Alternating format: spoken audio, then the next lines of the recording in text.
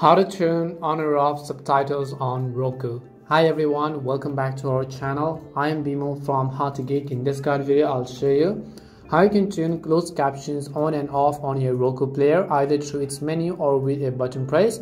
So make sure to watch this video till the end. Now, closed captions or subtitles is one of those Roku features that seems is easy to turn on when you don't need it, but hard to find when you actually do.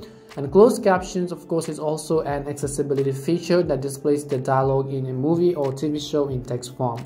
Now, you can control these closed captions from Roku's settings menu or toggle it on and off quickly while you're watching a show. So first, we will discuss how to turn subtitles on or off using the Roku settings. Now, press the home button on your Roku remote control. Once you do so, in the left hand side of the uppermost menu, use the arrow or the down button to scroll through settings, and then press the right arrow button and then go to accessibility settings over here. As you can see, once you go to accessibility settings, on the next page you have to use the arrow buttons to scroll to the accessibility and then choose it by pressing the right arrow. After you've done that, again you have to select the option called Captions mode with the right arrow button, as you can see on the right hand side.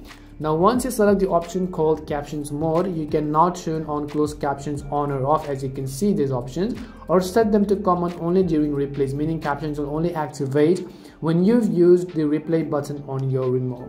Now, some older Roku systems don't have accessibility menus, so instead you will see captions in the settings menu instead. Now, the other thing we're going to discuss is how you can turn closed captions or subtitles on or off while you are watching a show. Now, while you're watching or streaming a show, just press the asterisk button on the Roku remote control. Once you do so, in the pop-up window, choose the caption mode you prefer. You'll see this kind of interface: on, off, or only during replays. Now, again, this won't work for every streaming app. Some services require you to go to a different menu to manage closed captions. It could be different on Prime Video, it could be different on Netflix, or anywhere as such. But generally telling you, this is it as to how you can turn on or off subtitles while you're watching on Roku. We hope the video was really helpful, and if it did help you, make sure to leave a like and subscribe to the channel. If you've got any more questions, queries, or doubts, make sure to also leave them down.